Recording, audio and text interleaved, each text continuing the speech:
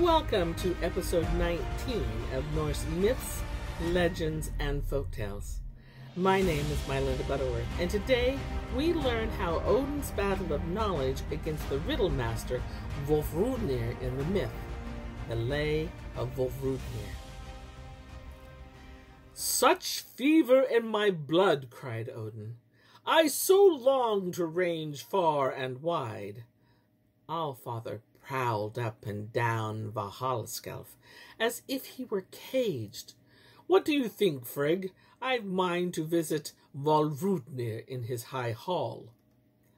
"I would rather the father of warriors stayed in Asgard, home of the gods," said Frigg. "So far as I know, Vafthrudnir has no equal amongst the giants." "I've roamed far, and I've learned much, and all that the gods know I know," replied Odin.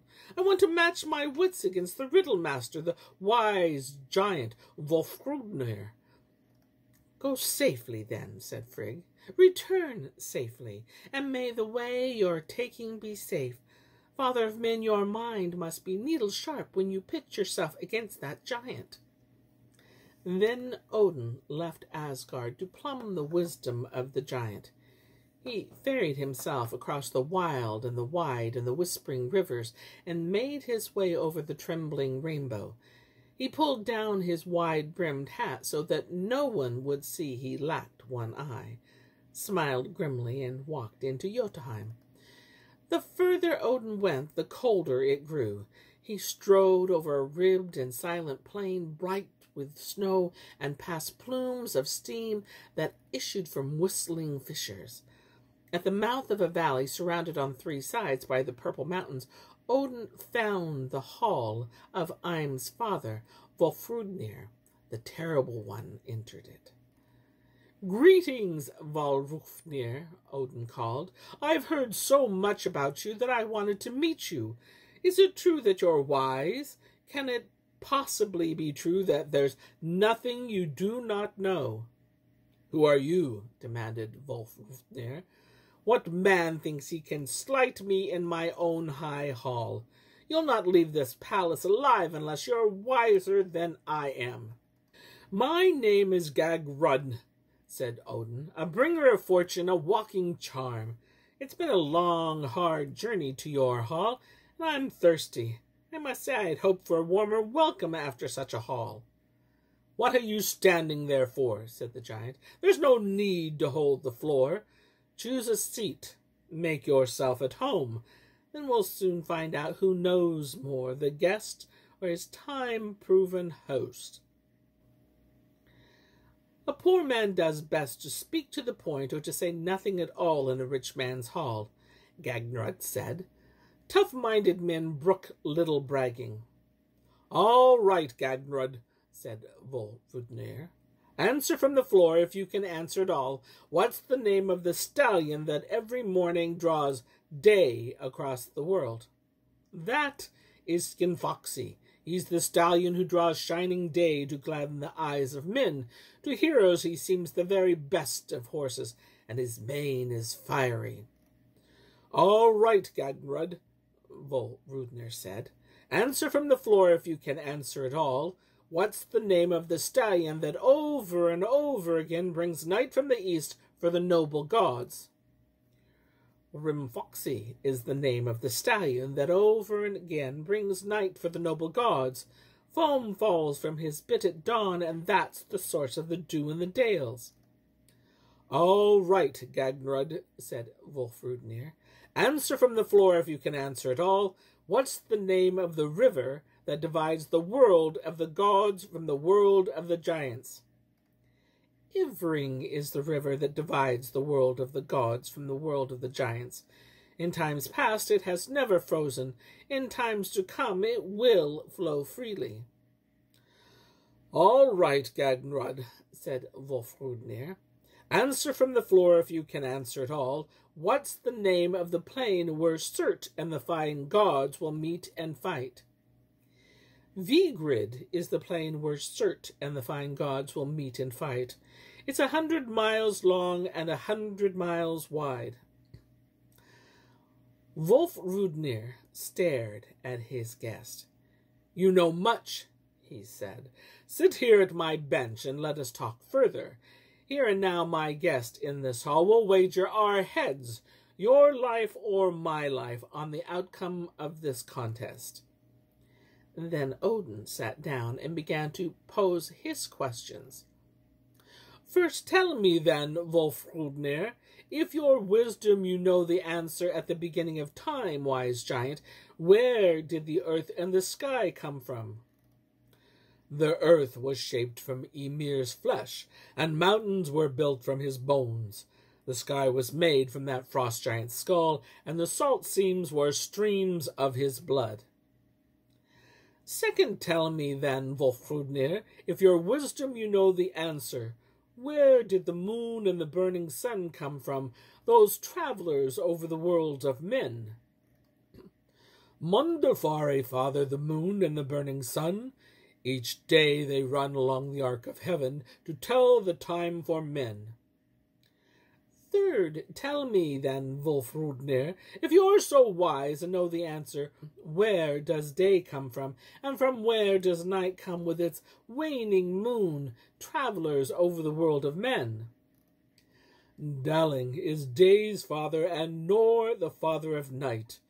New moon and old moon were shaped by the gods to tell the time for men. Fourth, tell me then, Vafthrudnir, if you're so wise and know the answer, where did winter and warm summer first come from the fine gods? Vinsval, the wind cold, was winter's father, and gentle Svolsud fathered summer.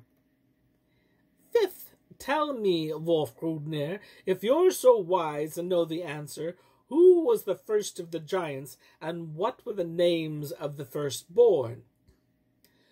Bergelmir was born countless winters before the making of the earth.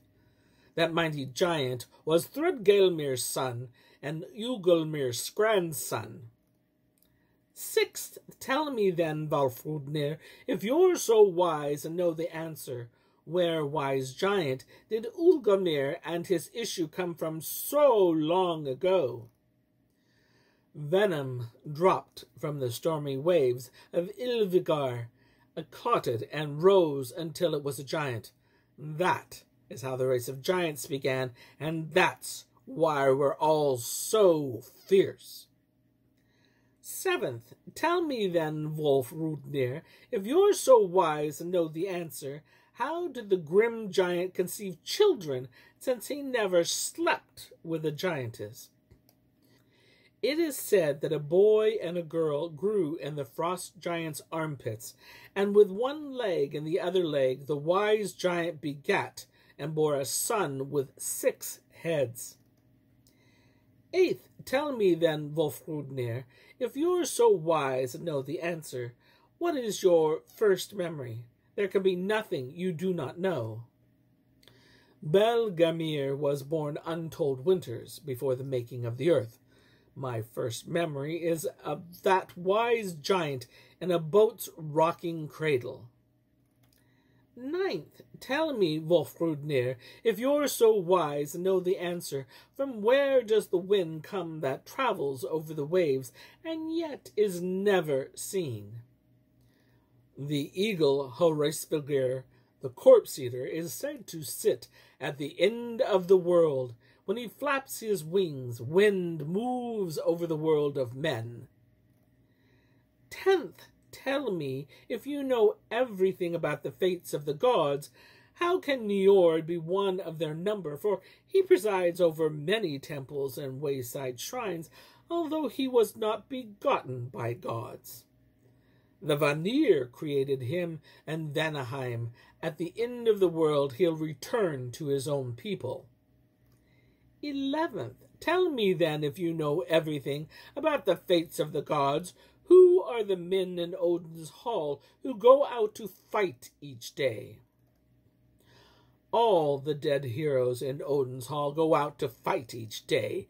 They fell each other and then soon return healed from the fight to sit at the feast.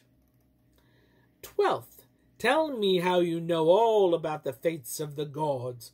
You are indeed able to read the runes of the gods and the runes of the giants.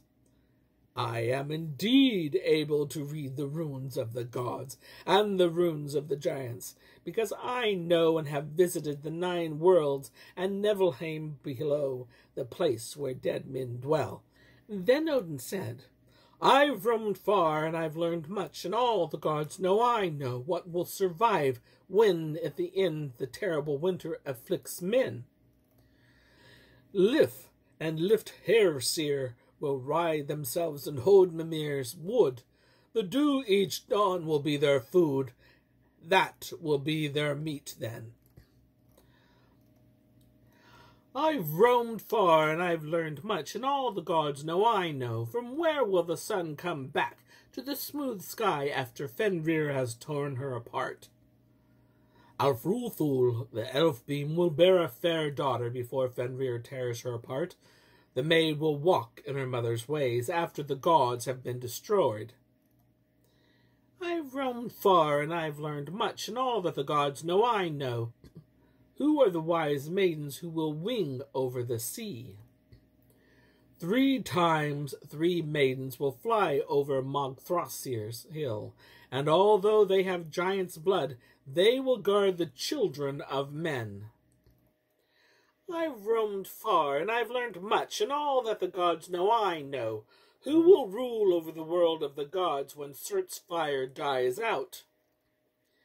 Vidar and Vali will live in the home of the gods when Surt's fires have abated. Modi, the wrathful, and Magni, the mighty, will own the hammer Mjolnir, and Vingnir, the hurler, has fallen in the fight.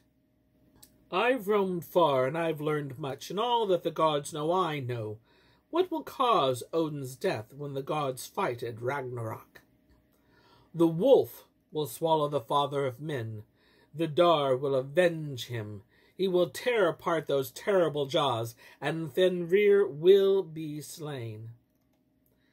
I've roamed far and I've learned much, and all that the gods know I know.